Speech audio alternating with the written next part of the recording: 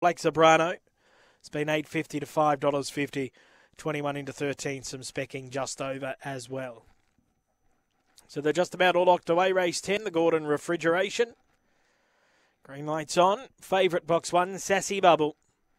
And they're off. And she stepped well, Sassy Bubble. Going with her in the early part is just over, but she'll use the rail and kick away going down the back here, Sassy Bubble. Opened up by 3, Black Sobrano, followed her through to second. In third, just over, then Dial 111, Tinkerbilly and Last Jack's Fantasy. They're coming around the turn, and Sassy Bubble, the favourite's broken clear, and she's got it one. Sassy Bubble scores by 3.5. Running on well, Dial 111 for second in front of Black Sobrano.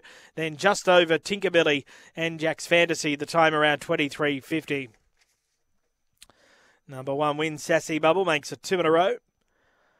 Appreciating the drop back in grade, was able to use the inside draw to her advantage. Went through and led, and she's proven too good in the run home, number 1. Sassy Bubble beats 5 Dial 111, who's run on really well, to grab second in front of 2 Black Sobrano, 152. And just over finishes officially 4th, 152. And 4 a confirm, 152. And 4